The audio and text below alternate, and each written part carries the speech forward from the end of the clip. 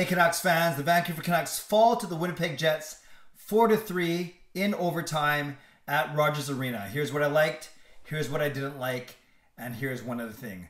What I like Elias Pettersson's game. He had 2 goals, hit another post, knocked Hellebuyck's mask off, but I like the way that he was shooting and he was scoring, and he was the one that helped, obviously helped us get at least 1 point, get the 1 point by scoring with under 30 seconds left in the game on that 6-4 because the Canucks were on a power play.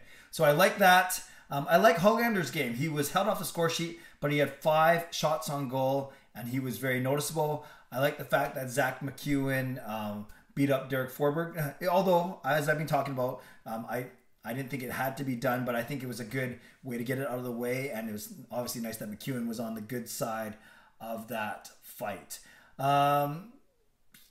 Maybe that's actually JT Miller had a decent game, a few turnovers, but he had quiet 2 assists, and Horvat no points but 4 shots on goal. So yeah, what I didn't like, I didn't like the fact that the Canucks gave up a 2-0 lead. I didn't think that the Canucks were going to win just because they were leading after 1 and even after 2, but I certainly didn't like that third period, especially the way Scheifele's goal kind of against the flow of the play.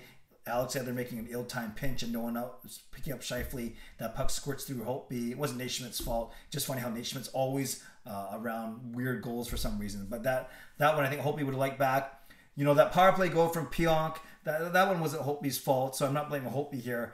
But, is that a save that you'd like to make sure? And then I think, that overtime goal, for us to get there, work so hard to get there, the euphoria of getting into overtime and then to lose it 30 seconds again similar to the Calgary game, a quick loss. Besser not playing Dubois well, and Dubois, of course, his first 2 goals as Winnipeg Jets against the Vancouver Canucks.